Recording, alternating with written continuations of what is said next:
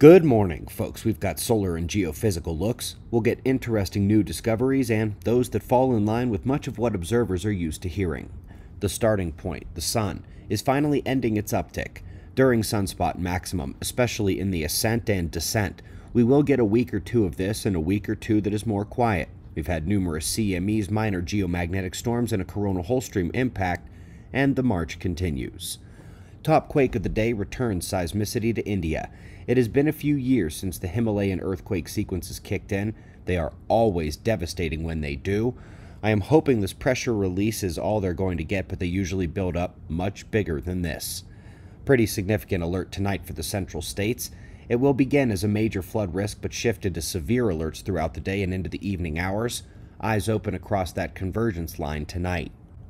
Up first in the articles is a new one from the ESA on what are being called solar campfires.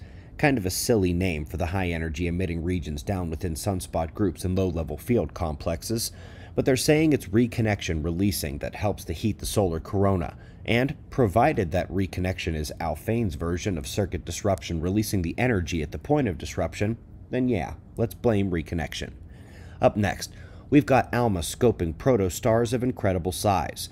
No nice pretty disk here, just utter chaos. The jets and warp disks and material inflows are much more random and without order than they had imagined, and the key appears to be looking at that largest class of baby stars. Excellent group up next, including Dr. Pulowski, who did a great interview for our cosmology series and movie, building on previous work showing how there continues to be a big difference between what is suggested by the cold dark matter cosmology and what is shown in observable reality. Observations over math all day. The big cosmology study is the latest to crush the hopes for axions. Not only did they not find them, but they found no evidence suggesting their existence at all. Given that the field has already acknowledged WIMP dark matter is on its way out, what's left after 6 major no axion studies the last 2 years? Up next, folks, sometimes the world's #1 geophysical journal hits a home run. Other times it's a hit by pitch in the face and they're calling out the stretcher. This is the latter, suggesting that earthquakes are not able to be predicted. And while I am certain that this paper was written and submitted long before our latest major confirmation of the predictability of magnitude 8 events came out, these guys missed the remainder of the field. Hundreds of studies out there.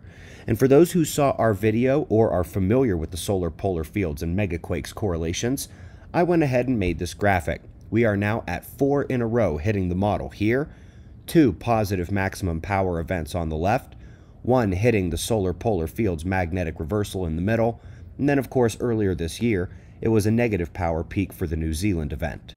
One of the reasons these earthquakes can be forecast is the conductivity profile of the planet. Up next, we're diving down deeper into not only a new conductivity profile, but a new temperature profile for the Earth's interior as well. Swarm data is tossing models into disarray, and this not only nods at the electroquake science, but at everything that matters inside the Earth for the great disaster. The magnetic excursions, the induction of the great solar blast into the core, the unlocking of the low velocity zone and the mantle heaving and potential crustal effects of the LLSVP's breakdown, and the rest of the underground skeleton that tells us this planet is much more than the setup of homogeneous concentric shells. We greatly appreciate your support. Click our name and go to the homepage to learn more about all of these topics. And if you missed the updates on our new children's book or at Observer Ranch, you won't want to miss yesterday's show. We've got wind maps and shots of our star to close. Subscribe and we'll do this all again tomorrow. Right here, but right now it's 5:45 a.m. in the new Valley of the Sun. Eyes open. No fear. Be safe, everyone.